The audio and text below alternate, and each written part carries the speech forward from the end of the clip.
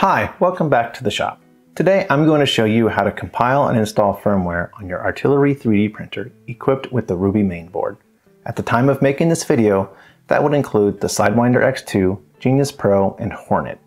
This tutorial will not show how to make any changes to the firmware, just how to compile and install it.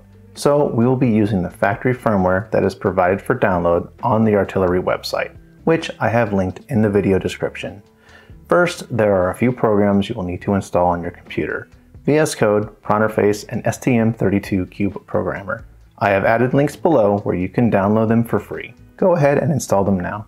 I'll wait. Now that you have those programs installed, you need to download the firmware for your application. For this demonstration, I'm going to be using my Sidewinder X2, so I would have selected the Sidewinder X2 firmware source. I've already got it downloaded, so I'm going to continue. Start by opening VS Code. Once it's open, go down to the little gear icon on the bottom left of the screen. Click on it, then click on Extensions. The list will come up here on the left. On the search bar, type in Platform.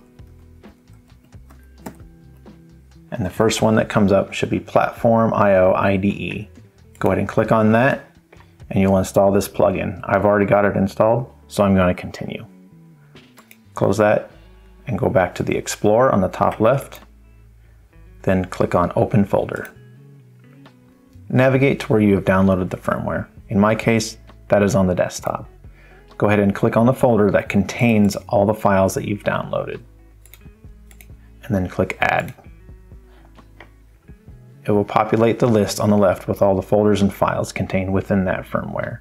Platform IO will automatically load and add the necessary files it needs in order to compile the new firmware.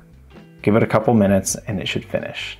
When Platform IO is finished with what it needs to do, it's time to compile the firmware. Like I said, I'm not going to be making any edits. I'm just going to compile and flash the stock firmware. On the bottom here, you'll see this little check mark for Platform IO build. Go ahead and click on it. This begins the process of compiling the firmware itself. How long this takes depends on the speed of your computer, but generally it takes about 30 seconds to a minute.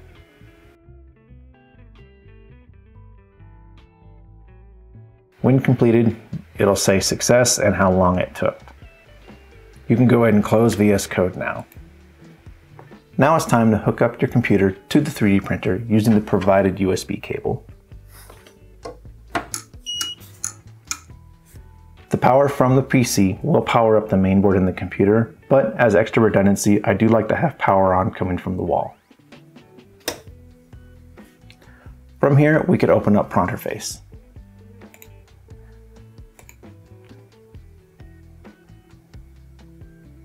It should automatically know what port to connect to, but sometimes it gets confused if you have other things hooked up to USB ports, like a mouse or external hard drive and whatnot. On the top left of the screen, it will show you the port number and the baud rate. For the Sidewinder X2, the baud rate is 115200, and it's automatically selected COM port 6. If you click on the drop-down, you will see other COM ports that are available. Start with the one that's defaulted. If that doesn't work, you could pick a different one and try again until it connects properly. Go ahead and click on Connect. You'll see on the window here that the printer is now online, so it's connected properly. Go ahead and go down to the terminal and type M997 and hit Enter. This puts the mainboard in DFU mode, which simply put means that the mainboard is ready to accept a new firmware. Minimize Pronterface and open up your STM32 Cube Programmer. As a side note, when you install the Cube Programmer, it will automatically install the necessary drivers you need for the USB connection to the mainboard. On the first screen, make sure USB selected in the top down, then click Connect. On the bottom, you'll see Data read successfully. That means it's connected to the mainboard. On the left, click on the second button down with the little arrow pointing down. For your file path, click on Browse. Open the folder that contains your new firmware. Find the folder labeled PIO. Open that, then Build, then Artillery Ruby, and then look for firmware.hex. Then click Open, then click Start Program. This process takes about another 30 seconds as it pushes the new firmware onto the mainboard.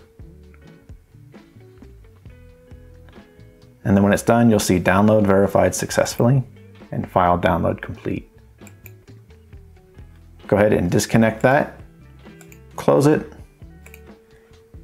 disconnect and close your printer face, disconnect the USB from your printer, and power it off.